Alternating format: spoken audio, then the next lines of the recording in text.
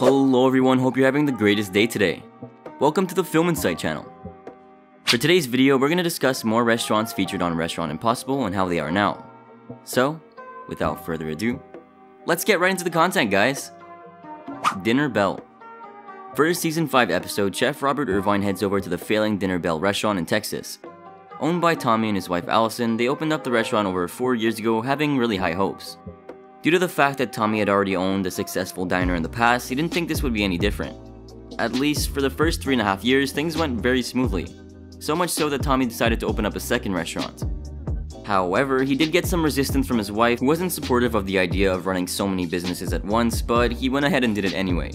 He really should have listened to his partner, since having to run 2 things at once took a lot of his time and energy. Consequently, not only did the first restaurant start to suffer, but so did Tommy and Allison's relationship.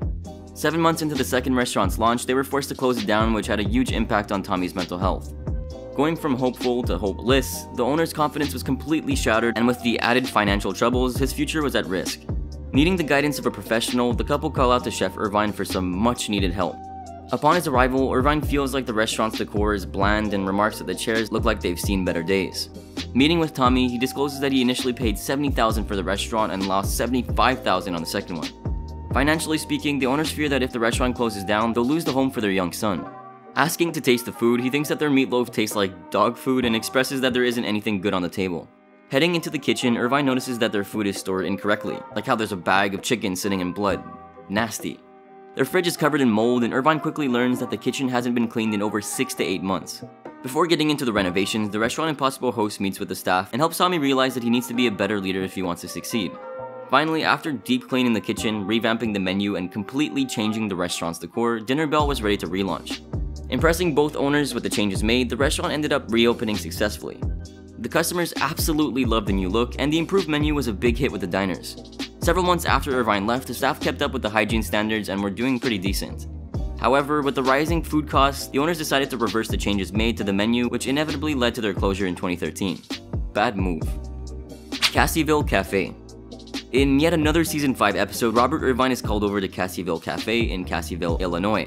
The restaurant is owned by Diane Emery and her daughter Robert Gordon, who purchased it 3 years prior to the show's taping. Having always dreamed of owning a restaurant, they bought the cafe for $60,000 and spent another $30,000 on renovations and kitchen equipment. Barely ever making much from the start, they're now losing close to $7,000 a month, putting them at risk of closure. Overwhelmed by the business, the owners realize that if nothing changes, Casseyville will close down in around 2 to 3 months. When Irvine finally arrives, he discovers that the restaurant is extremely filthy and has an odd stench. Looking around even further, he notices that they use banquet chairs, which he absolutely hates, and realizes that the smell is coming from their carpet. Meeting with the owners, they reveal that they have no restaurant experience and don't even know the figures of the business. While watching the restaurant in action, Irvine notices that Diane's service leaves much to be desired. He describes her to have as much charm as a brick wall, which we have to admit is nothing but factual. Investigating the kitchen, he notices that they use a household stove and that the general area is filthy. Furious with the staff's lack of care, Irvine shuts down the service and refuses to taste any food after what he saw in the kitchen. Through some discussion with the staff, the Restaurant Impossible host picks up on the fact that there is some animosity between the cooks, Steve and Al. Supposedly, Steve is horribly negative, and this type of attitude is seemingly rubbed off on the other staff members. He really only cares about coming in and getting paid. Following what is a really heated argument, Steve was fired since he was only causing issues for the business, and another cook named Debbie decided to quit. Ready to move forward, Irvine meets with a designer named Lynn to discuss the restaurant's redesign with a lower budget in mind, since he also had to replace the kitchen equipment. Once the renovations were done, Irvine revamped the menu to include dishes like chicken fried steak, sautéed shrimp, applesauce, and more.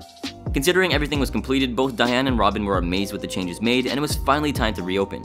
On the night of their relaunch, the restaurant filled up with customers who loved the new decor and vowed to come back for more delicious food.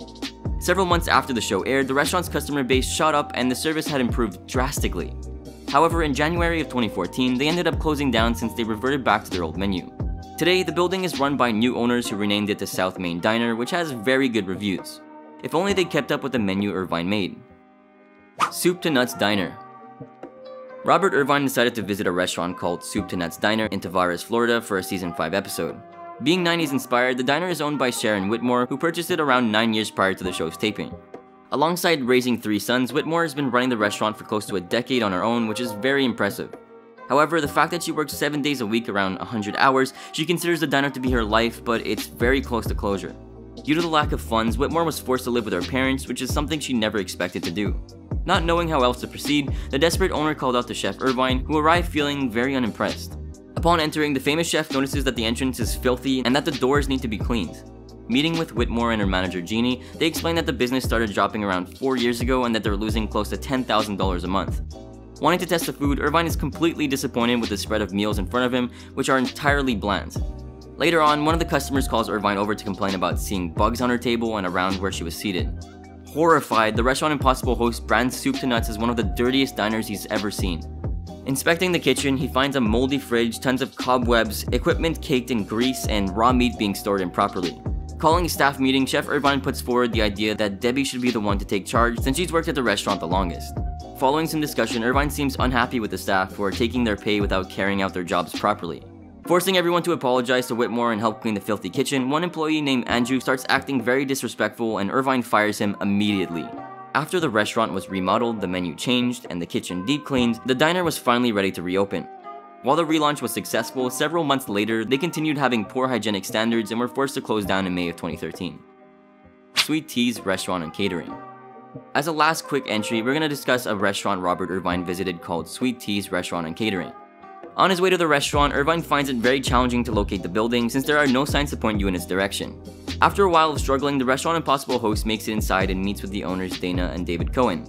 They express that they're losing close to $9,000 a month, but David isn't sure why since the food and service is supposedly good. While observing the service, it comes to Irvine's attention that the diners aren't pleased with the restaurant's clutter and lack of lighting. Testing the food, he brands it as awful, especially the chicken and waffles, and he learns that the waiting staff are undertrained. Supposedly, the staff are incapable of cooking in high volumes for a busy service and are bad at maintaining stock levels, which means they're often running to the grocery store for supplies. Later meeting with a designer named Tanya who thinks the decor is bland, Irvine admits that he wants to give the dining room a comfy southern vibe. To make the eventual relaunch go smoothly, Irvine teaches the kitchen staff how to make new southern dishes using fresh ingredients. Finally, after providing the staff with the necessary skills, Irvine revamped the decor and employed an advertising company to help with the restaurant's reputation. Eventually, Chef Irvine reveals the new dining room to the owners who love the updated look and cozy fireplace. Upon Sweet Tea's relaunch, their patrons seemed to be in love with the improved decor and new menu. Even though they did have a boost in business after the show aired, they struggled to repay their debts. This resulted in their inevitable closure in August of 2014. How unfortunate. Well, that'll be all for today's video here on the channel. I do hope you enjoyed, and if you did, be sure to drop a massive like down below and comment your thoughts. Subscribe for more content like this and turn on those sweet bell notifications for instant access to our content. Have a good one, guys.